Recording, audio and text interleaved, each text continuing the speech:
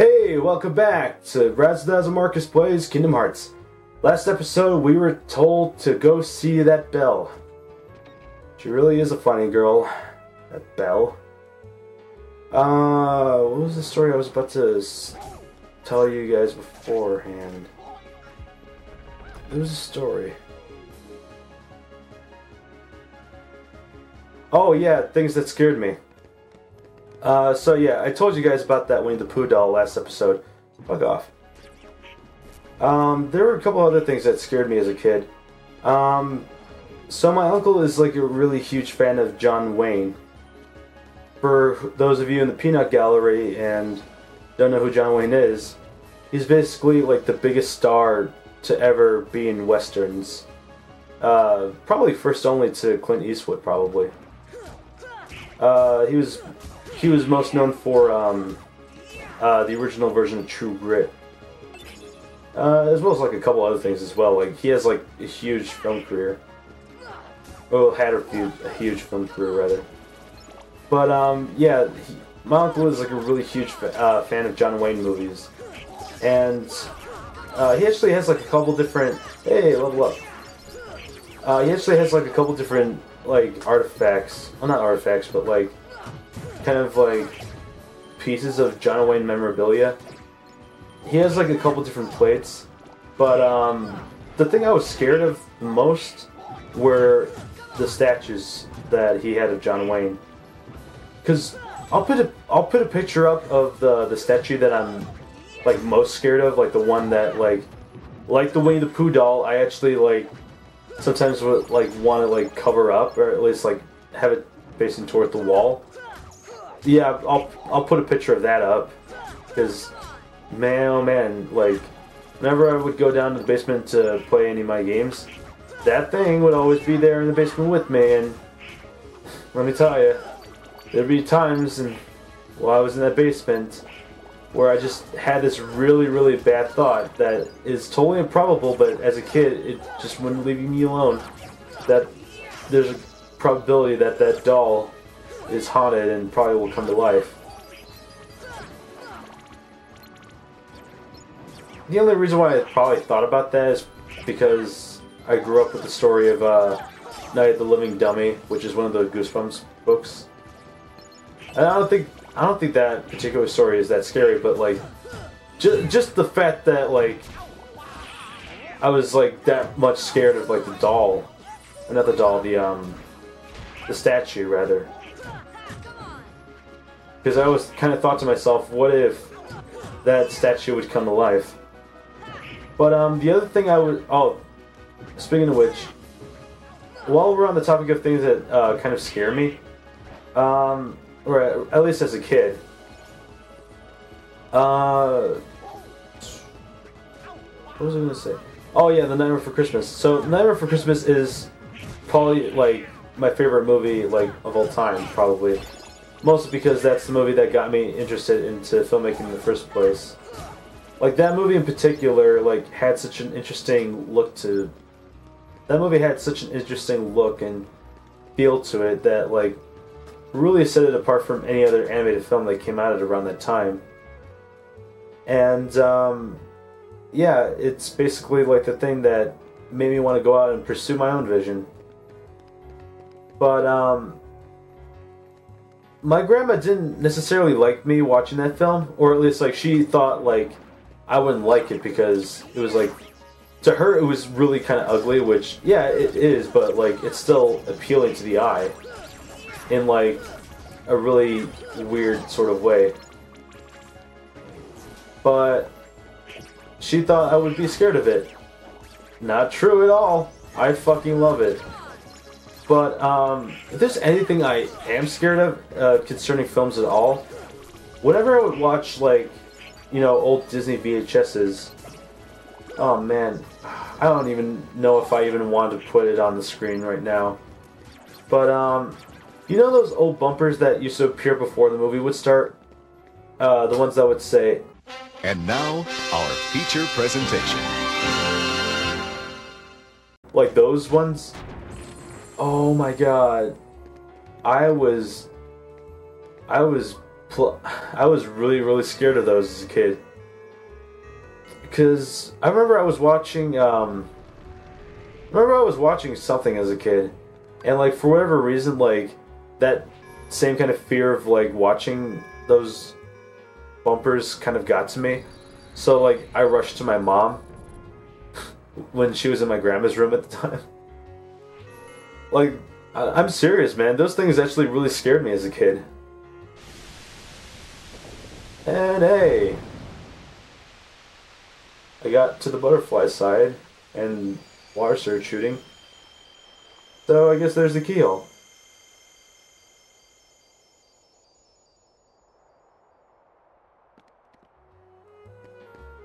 I mean, it's kind of funny how like the residents of Traverse Town know about the legend of the bell when they could have.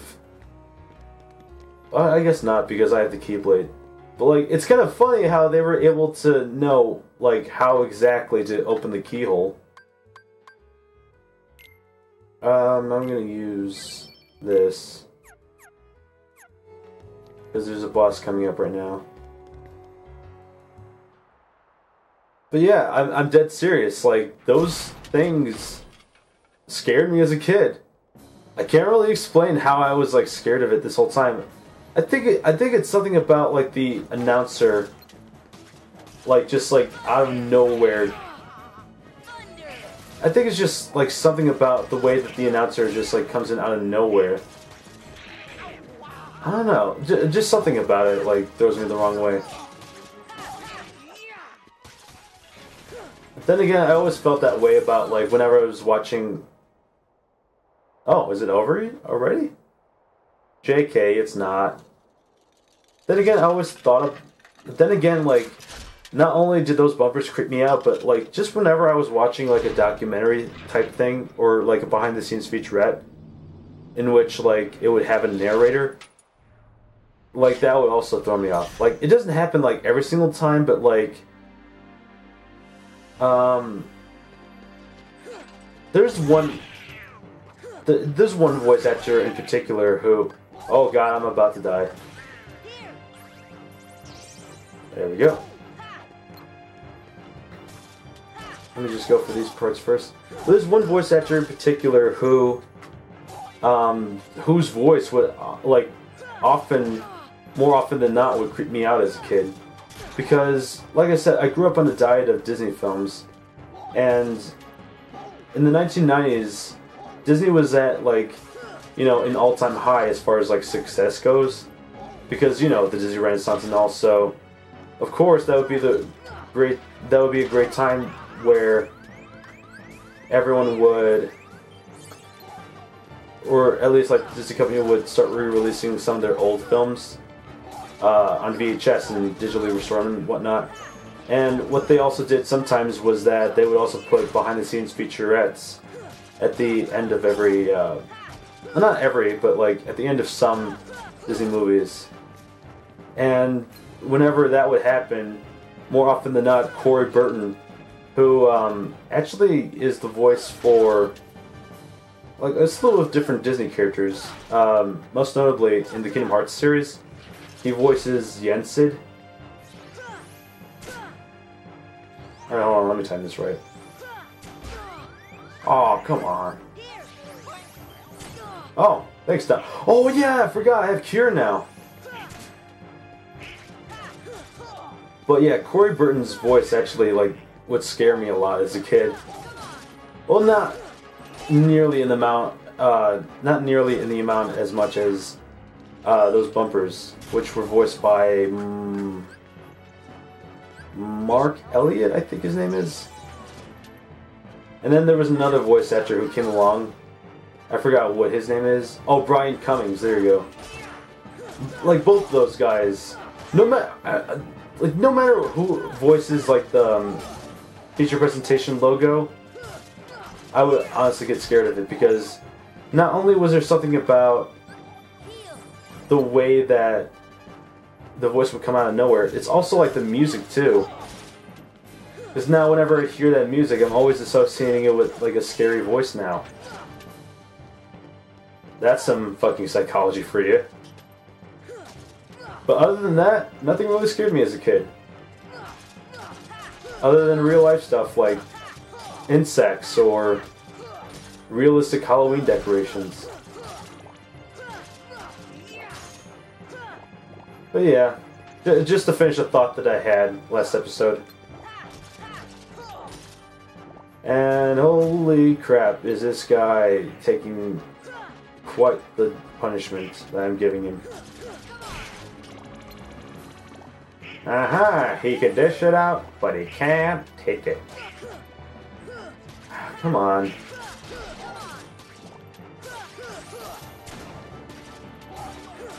And I guess I can't, like, guard myself away from whatever it is he's doing right here, but I guess I can roll away from it. Like so. So yeah, this Heartless is basically a more powerful version than the one we fought before. I just kind of wish, like, there was something more going on with the plot at this point. Like, mostly because, yeah, like, this is a different variant of the Heartless that we fought when we first met. Sort of Donald and Goofy, I mean. Come over here. There we go. Wow, that did absolutely nothing at all.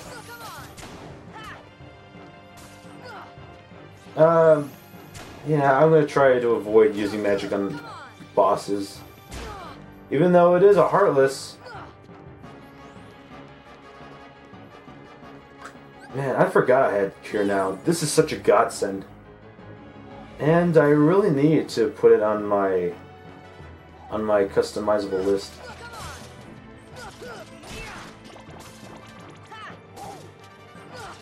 Why is it still displaying? Wait, can I seriously go in a house right now? Of all times? I don't want to oh god. I didn't know that was a homing thing. Come on. Come over here, you coward.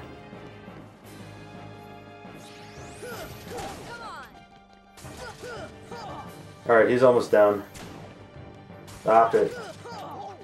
Let me kill you. Stop doing that shit. Oh, crap.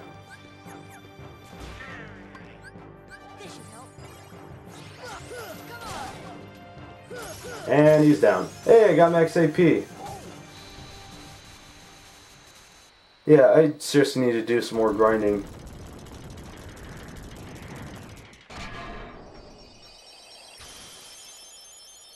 Hooray!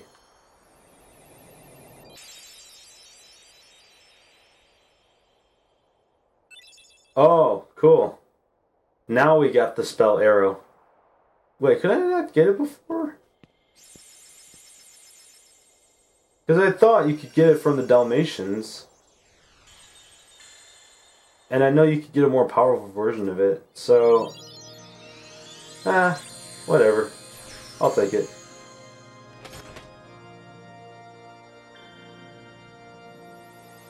Cool beans. Oh, by the way, in case you're wondering... Yeah, I know we sealed the keyhole to this world. And we got another navi piece.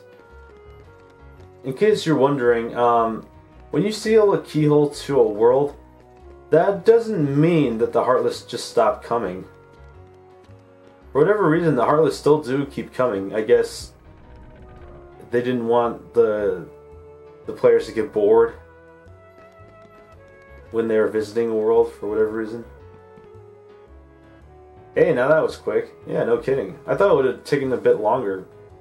Or something around that. Now, you know, I'm in the gummy block business. Working on your gummy ship was sure great. Come again, I'll give you a discount. I don't remember paying you, though. Hey, I got a comment. Go ahead, take it. It's a special giveaway. There's another gummy piece that we got. Hey, got another navigation gummy there, eh? I bet you want it installed. Yes, please. Yeah, please. Looks like this is another one of those blocks that come in sets. You gotta find the mate to this one. Oh.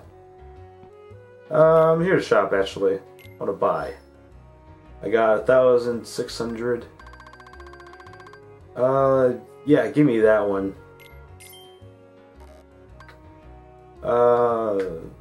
Give me that one as well, actually. Take one of those.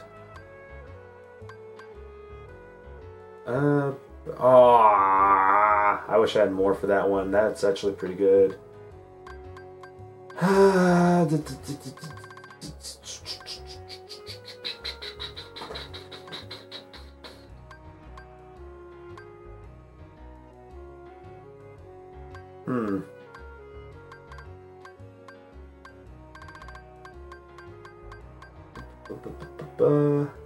Small cannon.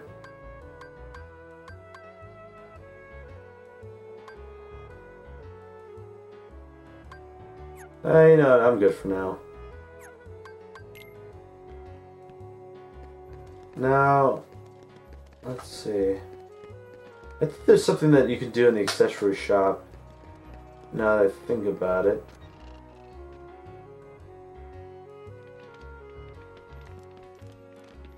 Oh, by the way, there's no one running the accessory shop for whatever reason. This guy look familiar to any of you at all? No? Then what kind of rock you've been living under, mate?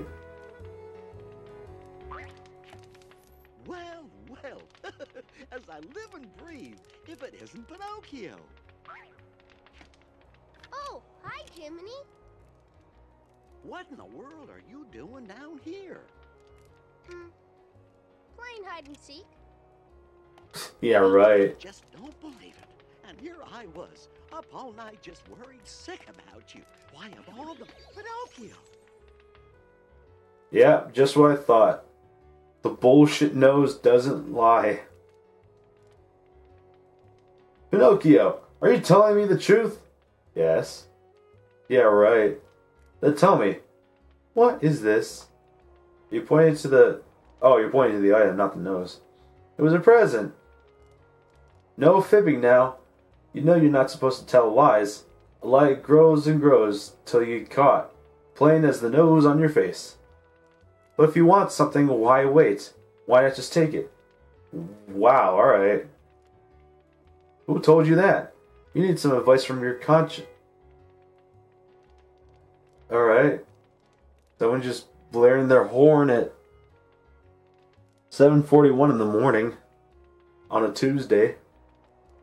I guess it's going up on a Tuesday, but I didn't know it was going up this early. That's right, you're my conscience, Jiminy. I'll never tell lies as long as you're around. Oh, I guess that's fine then. You could just like say that you're gonna go straight and just have the nose go back to normal, I guess. You need to be good so you can become a real boy. You promised Geppetto you would be, right? Oh, do you know where my father is? He's not with you? Jiminy, let's go find father. Now hold on. There are all sorts of dangers and temptations out there. I'll go find Geppetto. You just wait right here. These fellows here will be helping me. We will? Well, shall we go, Sora? You could have asked us first. Yeah, speaking of which, this is like the first time you mentioned the fact that you're somebody's conscience, Jiminy. You think you would have let us in on that little tidbit before we came on this journey? Just saying. By the way, how weird of a coincidence it is that we find Pinocchio in a world like this. Oh, I guess not. Since, you know, everyone here has lost their own world. How much time do we have left? We have 13 minutes left. I guess I could do some grinding for now. I actually don't know how strong the Heartless are, but I don't know. They can't be that stronger than Deep Jungles, right? And then again, we did come across some new ones. Might as well. Hold on. Oh, actually, I almost forgot. We have the Jungle Key now, which is a new Keyblade. Kind of weird looking, but I'll take it. It's actually been a while since I've actually looked at my equipment. White Fang slightly raises strength, defense, and max AP. You know what? I'm going to equip that on myself. Thank you very much.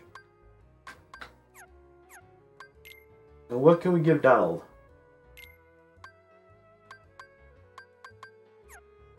Nothing that would suit him. What about Goofy? Oh, he actually has...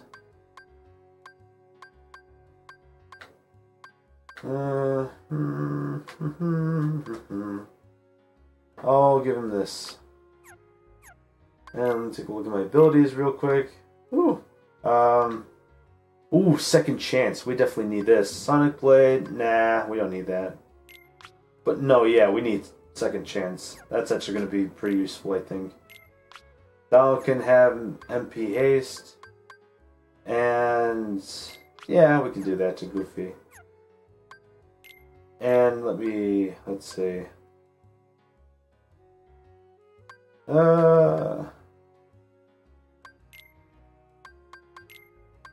Do this real quick.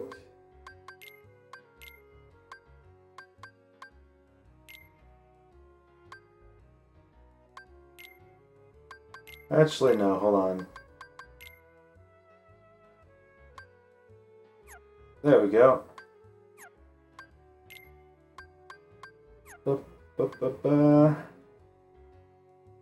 We're at level 22. Clocked in at 9 hours and 43 minutes into the game so far. Whether that's good or bad, it's totally up to you. Let me go get some items first, because I think I actually need to get some items.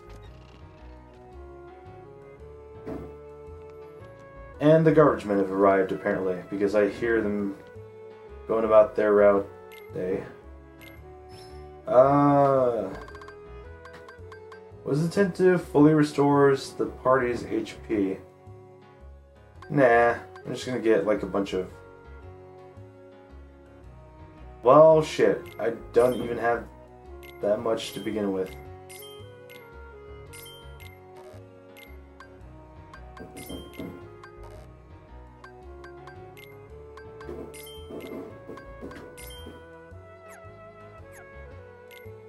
I forgot I spent all my money on gummies. Okay, now we can go do some grinding. Might as well do a little bit before the episode's over.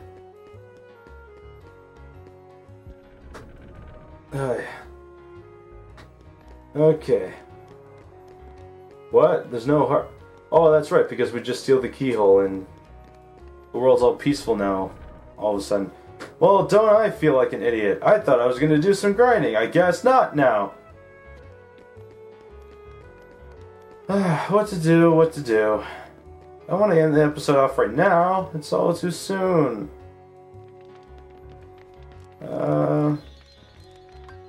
I wouldn't mess around in the gummy stuff, but that might actually take a bit too long, because the tournament being held at the Coliseum. Oh, I guess we could go there. Actually, we can warp there now. We'll go for a joyride! Oh, check this out. Whoop. And we just warped there. No need for,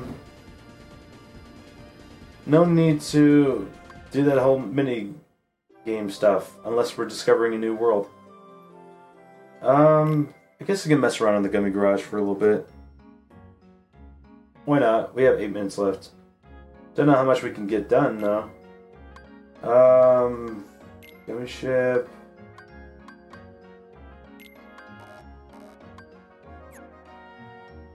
Oh! Oh, yes, I forgot. Octopussy. Oh, man, that was the name of our raft. Oh, it stays like that because we defeated Riku.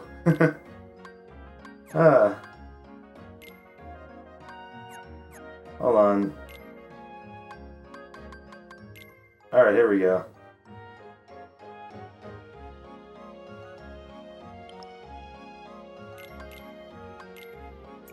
Actually, hold on, let me...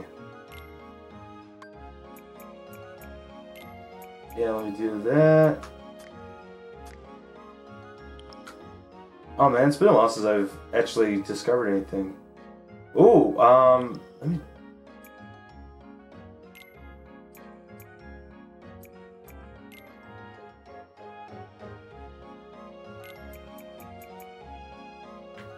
I don't know if anyone's gonna catch on to what I'm trying to do right now. Aw, shit!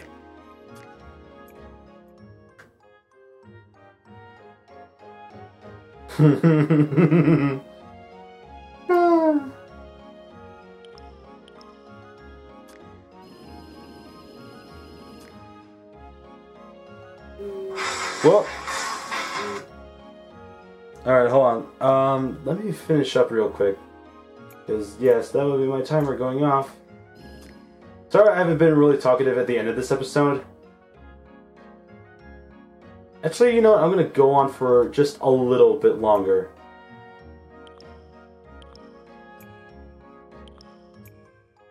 So now, yeah, it's kind of awkward, like, the way that this episode's been going out, because I've been kind of silent, because I've been focusing on making this ship. Which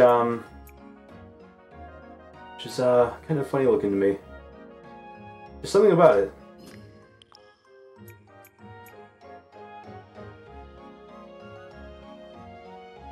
There's something very funny about the ship. Let me add wings to it. Yes!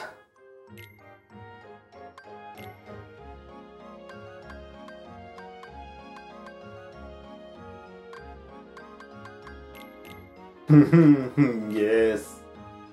Yes, I want to fly this game ship. But I'm not gonna fly it now. I'm just going to save this for later. Yes, this is our first gummy ship that we've built together as friends. And right now we are still in Olympus Coliseum.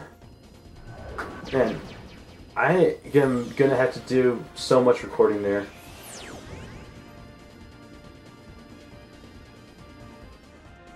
What did I say? Recording? I meant to say editing. Next episode we are gonna go back to Olympus Coliseum because, from what I hear, there's something going on here over here. So, yeah, sorry about like that whole ordeal about editing the gummy ship. Nothing happened in case like I do edit the footage out. You know, yeah, I'm gonna have to edit the footage out because nothing really major happened. I just like spent a lot of time working on the gummy ship and like I was like being silent throughout the whole thing. And I kind of went over time-wise, but you know what? I could just edit it all out. No worries. No worries. Yeah, next episode we are going to go to Olympus Coliseum again, and we are going to see what's going on over here. So, until next time, peace.